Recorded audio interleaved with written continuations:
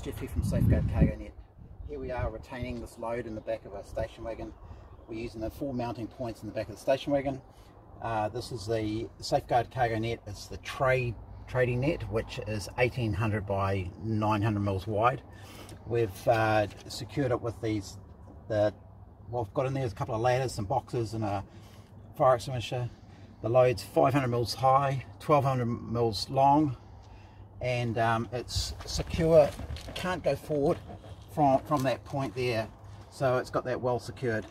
So how it's put in there is this net has lots of tabs there where it's connected into. So we're just going to undo this here. I'm just going to pull the net forward, and you can see it's nice and easy, simple, and then the load can be taken out and show you what's actually in here. And there's a couple of boxes here. Take those out,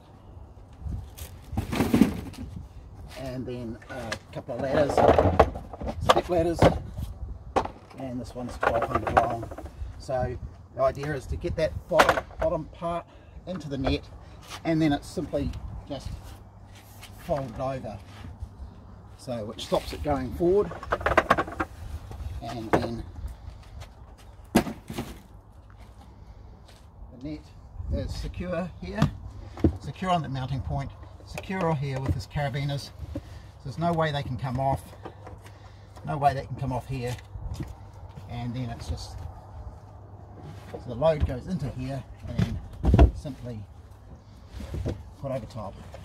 And that's a Safeguard Cargo Net trading net, 1800 by 0.9 long.